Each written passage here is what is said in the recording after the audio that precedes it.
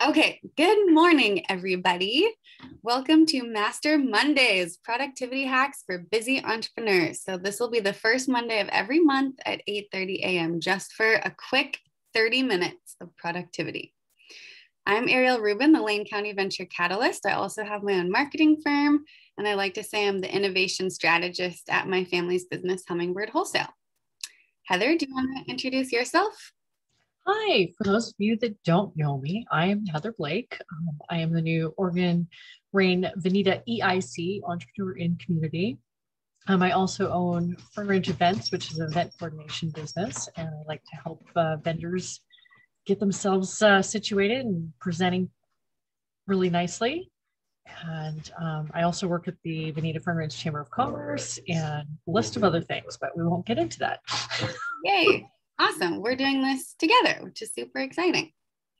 So today's agenda, we're just going to start out with quick introduction, which we're already partway through. And then Heather will launch a discussion on what do you struggle with most on productivity? And then we'll jump into the main topic just for the last 15 minutes, and then we'll close right at 9. So of course, just remain muted. You can put questions in the chat throughout. It'll be pretty casual this morning. And then this is being recorded so you can refer to it after the fact, of course. At RAIN, we like to say we're building infrastructure for startups. We're always here to support you and your needs. So please reach out. And we like to say we're catalyzing community across Oregon. So please join in. We'd love to have you.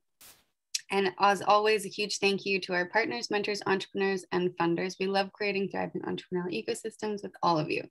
This is our big team. We're growing in numbers and we stretch across Oregon serving entrepreneurs. So please reach out if you don't already know about us. Okay, so quickly, what's next? So there's always free resources available. You can, of course, reach out. There's mentorship and ongoing workshops. So this morning, we're talking about being totally overloaded with way too much to do. You might be able to relate to this lovely redhead here, freaking out, trying to run away from just the insanity of devices and to-do lists and just a chaos of so many things on our plates these days, plus a myriad of distractions. So just really quickly, we wanted to have a short discussion. So I'm gonna stop sharing my screen here, and we're just gonna get into a quick discussion where we'd love to hear just what you all are struggling with. So I'll hand it over to you, Heather. Unmute it. There it goes. All right. Yeah. So if you're anything like me, sometimes I will be walking around the house just trying to feed the animals in the morning, and all of a sudden all these things pop in my head that I need to take care of, and it's all over the place. And it feels like my head's going to explode sometimes. And so Ariel and I talked about it one day, and we need to find some ways to help ourselves and to help everybody else. So would love to hear what you guys struggle with, and that will help us look for more information to help you out if we don't have anything today for you. What are your biggest productivity struggles? Anyone? Just the time it takes to produce things. Yeah. Just time in general. Time. There's never enough time. Or energy. Or energy. Time and energy. Those are both very important. Linda? I think for me, it's just there's so many different directions that I have to take care of. It's the next bright, shiny object that comes in my path, and keeping track of, oh, don't forget that one. Oh, don't forget that one. I'm working on this one. Oh, don't forget that one. And so I've created lots of systems not to forget them. My problem is remembering to look at the systems. I think because I forget those too. Very relatable. Very relatable. We're all like, The forgotten list at the bottom of some drawer somewhere. With I've tried electronic. I've tried phone. Probably the best one I found was called Momentum, So every time I open a browser, it's in my face. Did you do this? Did you do that today? I have momentum too. It's awesome. Yeah. I like momentum. Yeah, that's great. Oh, good. Anybody else? JT, I don't know who you are, but if you're interested in sharing, that'd be awesome. I think mine is more philosophical. I'm at the gym, Nice. multitasking. But yeah, so having the right mindset. Yeah. Mindset. That's a really good one. Mm-hmm. Yeah, because sometimes that overwhelming feeling can make you feel really down, and then you just, I'm not going to do anything. Mine is balancing like work and just everyday tasks. Like, how can I be successful in my business when I have no clean clothes to wear or 2 sinks full of dirty dishes? Or, you know what I mean? I think that like projects like, and then I'll revert back to like, well, okay, well, I need to get stuff done at home too, to be successful in, my business. But sometimes, you let the laundry go or the dishes go, or right now I live on 2 acres and we need to mow so bad. We practically need to hire an elephant to ride on to get from the back door to the carport. You know what I mean? It's like we have had no time to mow even. So it's like frustrating. Yeah. Awesome. Yeah. So maybe you want to write, you probably are writing all of these down, but it sounds like, yeah. Okay, so time was a huge one. And then like just self-care and just like getting basic life things done. And then Linda, you were saying just like remembering everything up with all of the different systems and staying on top of all the organization that you've organized. And then also distractions, all of the myriad of distractions. Bright, shiny objects. Bright, shiny objects. Yeah. And then JT, you're saying mindset. So all of these are awesome. So thank you so much. This gives us a really good direction for things to focus on in the future. And yeah, we'll hit on all those topics coming up. I think that's great. Yeah. Definitely. Well, if there's no further comments or thoughts, I could just launch into today's topic. Anyone else have anything to say or share? I think you covered it. I'm not quite sure what that second one was that you said, self-care. What? What? Eating, dishes, what? Putting my feet up, reading a book. Oh, I'm gonna cry. No, I'm kidding. Exactly. Mindset, okay. JT, you're right. Yeah. Okay, so what we would love to do is obviously get from insane overload to a little bit of this, which we're all like, what is this even possible? Laying in a hammock, reading a lovely book sounds almost unreachable sometimes. So today I have a quick technique that I have absolutely loved. Like this one really does a lot for me when I stick to it. It's just incredible. And this is called the Pomodoro technique. So I don't know if any of you have heard about the Pomodoro technique, but it's pretty darn awesome. This guy, Ernesto Ciroli, actually invented it. And I don't have a whole lot of history about him other than he has a great face and he looks like a fun guy. So I thought I'd put his picture up here, but definitely awesome and worth reading about him. So very, very quickly, a brief overview of the Pomodoro technique, which is designed to give you way more time in your day. So essentially all you're doing is identifying your tasks for the day, setting a timer for 25 minutes. You work for the duration of the timer on that one thing. You take a 5-minute break. And then after every 4th break, you take a longer break of 15 to 30 minutes. So I'm going to go through what all this means. So there's this awesome book called the 23.3 hours each week workbook, how to save that much time and get twice as much done. So you can learn how to painlessly get 40 hours of work done in just 16.7 hours. So that's the whole idea, is rather than working for, slogging 40 plus hours, and especially for entrepreneurs, it's like 80 hours, or maybe you're just always working, maybe you're never sleeping. But how do we actually maybe minimize some of those distractions and make sure that for the things that we can actually control, that we're able to sort of control them well and plan them well, and then actually have more time, and we're actually saving more time so that we could even potentially spend even just half an hour in that hammock would make all the difference. So,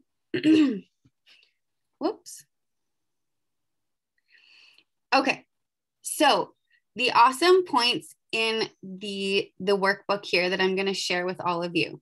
So number one is that we want to work with time, not against it. So many of us live as if time is our enemy, always racing against the clock. And the Pomodoro technique teaches us how to work with time instead of struggling against it, which I really love.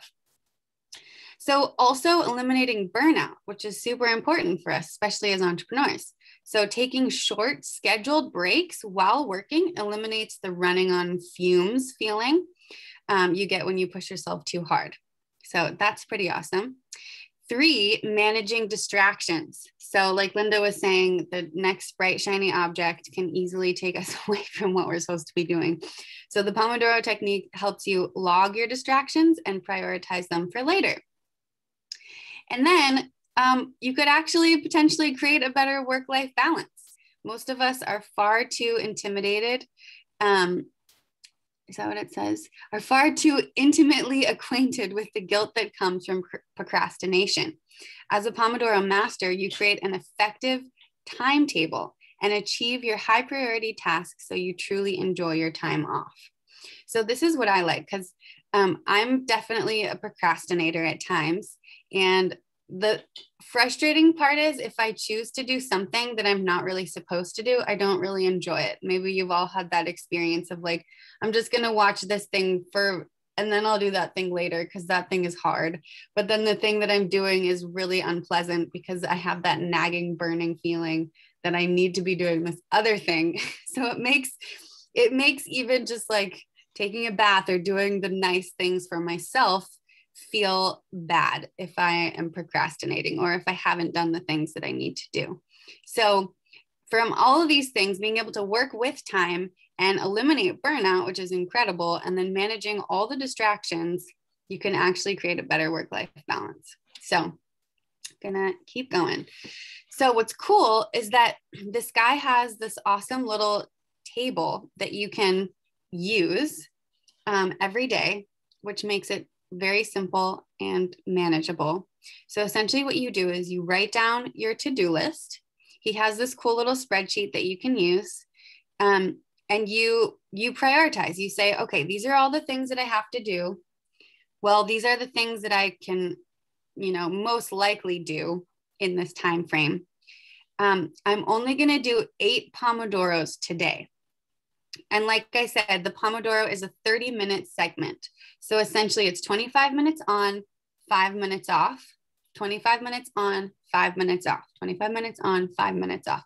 And the most important thing is during those 5 minutes off, you have to get up. If you're working in front of your computer or if you're in a room doing a certain task, you have to leave that room and go somewhere else or do a stretch, like literally change your physical posture and do something completely different. Because the studies show that when we actually change directions and give our mind a quick break, we can recover pretty darn quickly. And what I find is that when I'm taking that 5 minutes off, if I like go on a quick walk right around my house, or if I do a quick, yoga stretch, or even a squat or jumping jack or something, or, maybe take a sip of water. This is when you'd use the bathroom or just do any of the life care things. Number one is I take better care of myself so I don't get as stiff and horrible working in front of my computer. And number 2, sometimes when I'm taking that break, it like resets my brain and I remember things that I'm supposed to do, or I like innovate or solve problems in a better way than I was when I was just trying to like hammer it out. if that makes sense. So the cool thing is he suggests that you only do 8 Pomodoros a day. So that's essentially 4 hours. So taking your entire day into only 4 hours is pretty darn impressive. It's pretty darn impressive. And actually, I use this technique even to like, Jess, as you were saying, like cleaning the dishes or mowing or anything like that. Sometimes I'll just do like a very modified version of just putting my phone timer on for 10 minutes and just like crunch those dishes like so hardcore. And then when the bell rings, I'm done. And it makes it way more fun because I know that I'm only doing this frustrating thing for 10 minutes, and that's super easy. So it just like, it helps when we set deadlines and we put parameters around what we're doing. Otherwise, it feels like it goes on forever. So you use this little tracking sheet if you want to, where you put the date down, you put, okay, I'm going to do 8 Pomodoros today. So I have 8 of them ready. I have 8 of them available. So I have to draft client action. I have to draft a client action plan. That's going to take me a while. So I'm going to allow 2 Pomodoros for that. I have to do these email campaigns, going to allow 1 Pomodoro for that. Write this article. Okay, that's going to take me even longer. So I'm going to do 3 Pomodoros for that. And then this blog post I'm going to do tomorrow. But this ebook chapter, okay, sure, I have 2. So you just sort of think about what you're going to focus on today. What is the most important thing that's in your control that you can focus on today? And then you map out your action plan. So let's see. Sorry about this. Okay. So other points to consider. Deadlines really work. They keep you from getting too distracted. I don't know if you've seen that hysterical TED talk about procrastination. It is so good. I'm going to put that link in the chat too. So you can, but he talks about for procrastinators, deadlines are like the only thing that wake up the like, he has this word for like the monster inside, the deadline monster, because essentially for him, he's like a serious chronic procrastinator, like writing his thesis, you know, his doctorate thesis or whatever in like, you know, the last 2 days or something, and pulled 3 all-nighters or something. But he talks about, oh, it's called the panic monster, that it's only when you're at the last second that panic monster wakes up, and that can really help us. So not that necessarily we need to feel like this crazy panic monster setting in, but when we set deadlines, our mind can also rest because it feels like it's just this one thing and it's going to end right then. And I don't have to think about it for the rest of my life and have it looming over me. So deadlines really work. They keep you from getting too distracted. Short bursts of work have been found to maximize attention and mental activity. So of course, when we just have the short burst, we're really focused. It's not all over the place. And knowing that there's an end in sight also helps keep procrastination at bay. And then periodic resting enhances the quality of your work. It allows your brain to integrate and get ready to move on to the next task. And that's exactly what I find. When I get up and do that other thing, all the pieces like integrate and they fall into place. And then I can even come up with these innovative ideas that I wouldn't have had otherwise. So the beauty of the Pomodoro technique and the beauty of only doing 8 Pomodoros each day is that, here's the math broken down for you. So he like actually lays it out where you can think about how much work you're actually doing. So 8 Pomodoros times 5 days per week is 40 per week. So let's just say you're doing 40 Pomodoros per week. So 40 Pomodoros is 1,000 work minutes, and 1,000 work minutes is 16.7 hours. So can you imagine if you were able to get all of what you needed to get done in 16.7 hours? That's crazy. 40-hour work week goes down to 16.7 hours. Like that would be insane. And of course, I know that it can be way more for entrepreneurs. This is just his math as an example, but you can apply that to your life if you are actually able to really focus and prioritize. Another thing that I notice is I can be working for long periods of time and still not get that much done. Have you ever had that problem where you're like, I literally worked for 10 hours today, 15 hours today, and I don't even know what I did. Like, anyone ever have that problem where you're like, I just can't even, yeah. And then tomorrow's list feels bigger somehow, but it's like I worked all day. So this really helps me feel like there's a light at the end of the tunnel. They're bite off little chunks, and I'm going to be really focused. So it's go time. Pomodoros, you know what they are now. You know why they're important, and you know how to do them. You have the tools to make them work. Now it's time for action. So he says in this book, it's time to review your action plan. So what you do is at the very beginning of your day, you take inventory of your energy. You say, okay, how am I feeling today? How many Pomodoros can I realistically do? And then number 2, you formulate your to-do list. So you write down all the things you have to do today. And then you organize that list, selecting the Pomodoros for the day.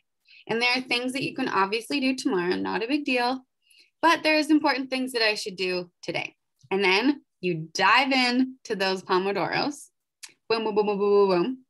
And then you reflect on what you accomplished that day and what needs to get done tomorrow.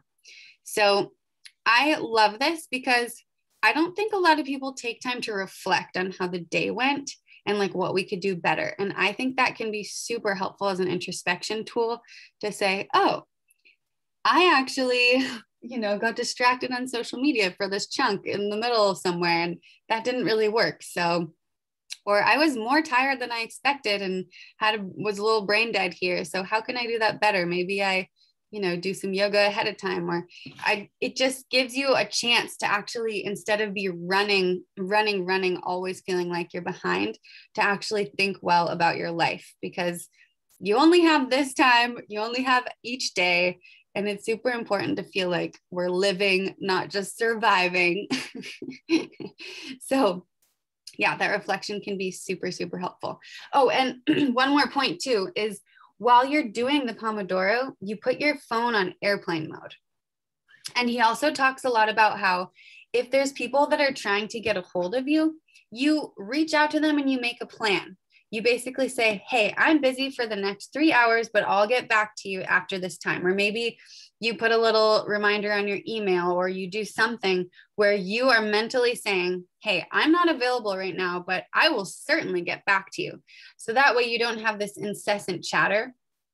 And I use the Pomodoro technique a lot for email, because what I find is that email is constant for me. Like, there are so many emails. I could spend all day on email, and it just feels sort of demotivating, because it's just like I'm glued to this email and there's a new one every single second. And so when I do Pomodoros instead, then I actually have time for the things that I need to do. So yeah, so what I do is I do, maybe like 1 Pomodoro in the morning for email. And then I have like a few Pomodoros where I do the meaty things that I need to sink into. And then I do another Pomodoro later in the day. And maybe I do like 3 Pomodoros. And sometimes even just a 10-minute Pomodoro can work for email. Maybe around right before lunch, I do a quick 10-minute Pomodoro on email. But if I create boundaries around email, because email can also lead to distractions. And a frustrating thing too is like, sometimes an email will be a huge project, right? Like someone will ask for something and I'm like, oh, that equals a huge project. So then do I do that huge project now, or do I keep doing email? It's just like, it can really bounce you around. So again, getting that Pomodoro and being able to schedule them can really, really help. And to be totally honest, I'm going to tell you like something I probably wouldn't tell my boss, but there are times when I can crush a day using the Pomodoro technique and literally go outside for like a few hours. And I'm just like, this is incredible. Everyone's happy. I look super productive. I don't even look I am super productive. And I have some time that I can actually take care of myself. And then I'm so much more refreshed and ready to get back into the day the next day. So, and you can schedule. So every time you do, a few Pomodoros, you're supposed to take a longer break, like half an hour break or even an hour break. And then you do a few more Pomodoros. So you could schedule that 30-minute chunk to be a really lovely walk, or you know, something super magical. Okay, so that's the end of this presentation. I'm also going to share 9 best Pomodoro apps to increase your productivity. It's just an article. So there's actual apps that have the timing in for you, which are super cool. And I also have let's see if I can show it to you. This is the book that I was mentioning. So it's awesome. It's, yeah, it's not very long. It's a really easy read, and it's very self-explanatory. Look, this guy's just enjoying the beach, having a blast. So it has these lovely sections. Tips and hacks are really great, and you know, it's fabulous. So I'm gonna share this with you, and I hope that you all give it a try. So I'm gonna stop sharing my screen. I know we're right at 9, but if you all want to stay and comment and talk for a minute, is this information helpful? Are you gonna try the Pomodoro technique? And if you try it, are you gonna let me know? Because I'm really excited to hear.